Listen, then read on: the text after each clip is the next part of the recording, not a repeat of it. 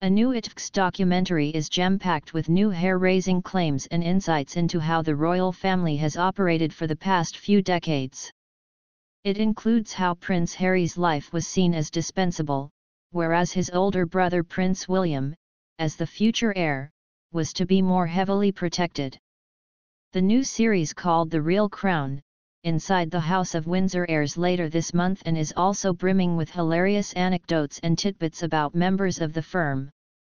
Executive producer David Gover, of 72 Films, described ITV's new series as a definitive and landmark series of the royal family that tells a familiar story in an unfamiliar way.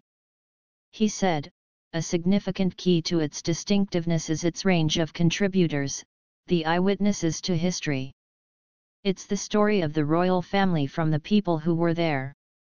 Here Express.co.uk takes a look at the bombshells revealed in the documentary. The late Queen Elizabeth II permitted Prince Harry to go to war, and not his older brother Prince William, because his death on the battlefield was acceptable. But William, as the future heir to the throne, was not permitted to head to the front line when the Afghanistan war broke out in 2001 because the risk was seen as too great. The decision is discussed at a meeting between the late Queen and General Sir Mike Jackson, former head of the British Army, which is disclosed in the documentary. Sir Mike said, "She was very clear. She said, 'My grandsons have taken my shilling, therefore they must do their duty.' And that was that. But it was decided that William as heir to the heir, the risk is too great. But for his younger brother, the risk was acceptable." This position was reiterated by Mark Cann, director of the British Forces Foundation, who said William was very keen to go but he was stopped from going to war due to his position as future king. Camilla met the former Archbishop of Canterbury, George Carey, at his son's flat in Peckham, London, to get to know her and discuss the possibility of her marrying Charles, who was then the Prince of Wales.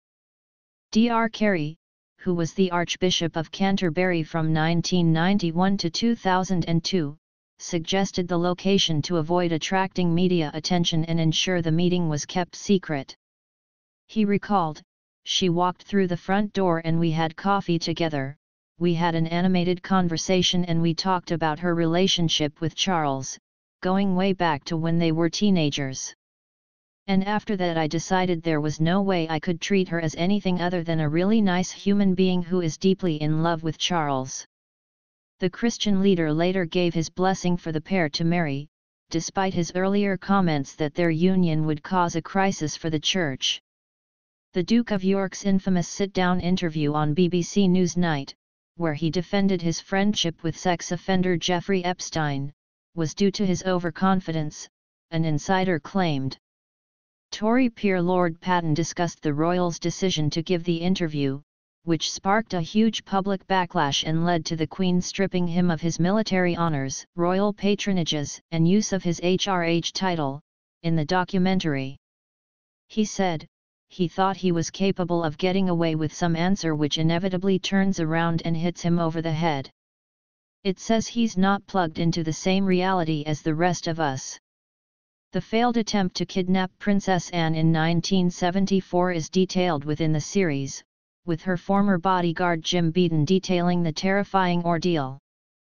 The Queen's daughter, then aged 23, was travelling back to Buckingham Palace after attending a charity event with her then-husband Captain Mark Phillips.